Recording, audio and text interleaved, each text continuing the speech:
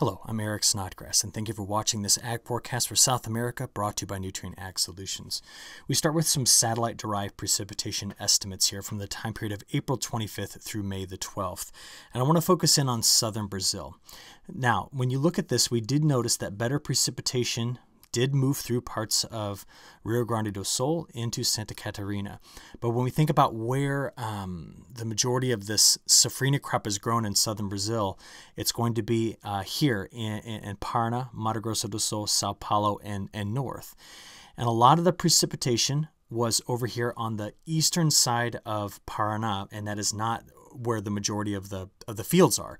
They're on the western and northern side. And this pocket right in through here that you can see that's been quite dry is substantial into Mato Grosso do Sul and over toward Sao Paulo, and then eventually up into Bahia, Minas Gerais, and there's even been a dry stretch right into there through Mato Grosso. So the idea here is that we have a significant portion of the safrinha crop that remains under drought stress as we work our way through the middle of the month of May, and this is just some new evidence of it. Now remember, satellite-derived precipitation.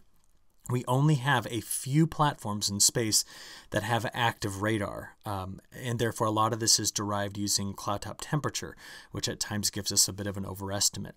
So to compare that to some rain gauge data, now this is for the whole of southern Brazil, so that includes all the way down to Rio Grande do Sul, up through Mato Grosso, and then over towards Sao Paulo. So when you put all that together, I just want to show you that this time period over the last 180 days or 6 months, where we currently sit right now, is several inches off of normal here. And to put this into rank, this would be the fifth driest such time period that we've had on record. And it's these long stretches of dry weather in through here that are really starting to stress this crop. We can see some of that stress if we look on satellite.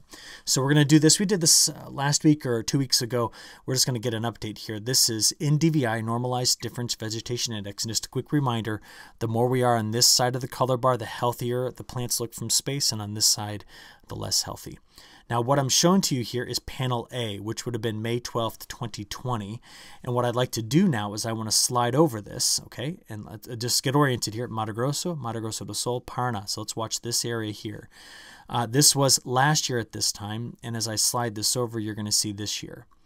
Now, what I notice as I just kind of rock back and forth here is I want you to keep your eye from Sao Paulo to Paraná to Mato Grosso do Sul. What you're seeing here is this year. And this was a year ago. In fact, let me just zoom in on that area specifically. So here we are. Panel A is 2020. As I go through this, this is now 2021. And what you notice is there's a lot more of those bluer colors showing up, indicating greater stress as viewed from space. And these are the areas that we are most concerned about. Now, do we have precipitation moving into this area soon? Well, we can take a look at this a few different ways. This is from the latest European model run today on the 13th. Now, we're going to be dry for much of the next week. Very limited moisture. I mean, you don't see anything returning here through the weekend and then into early next week. This is Monday into Tuesday. Now, at that point on Tuesday, I'm going to watch a deeper set of low pressure systems over here in the Pacific Ocean. And the models are suggesting that as they get over the Andes Mountains, a pretty vigorous front is going to move through here, but we are way out there in the forecast. This is all the way into next Thursday and Friday, and it's going to push a frontal boundary here straight through parts of Argentina, Uruguay, Paraguay, southern Brazil, such that all the way out next Friday night, we might be bringing in some precipitation into this area. If we kind of just put all this together and look at total accumulated precip, this is what we're expecting. I'll just show you. That's all the way out to day 10. So you notice that this area is going to remain very dry. In fact, models are not predicting precipitation at all for a large section of this safrinha crop. And down even into Paraná, the moisture that's coming in here, well, let me just step you back. It doesn't get there until next Friday. So we're going to go at least another 8 days of very dry weather in southern Brazil as well. And remember, we've seen these fronts move toward the north and then really fizzle once they get to Santa Catarina, not returning the moisture to Paraná.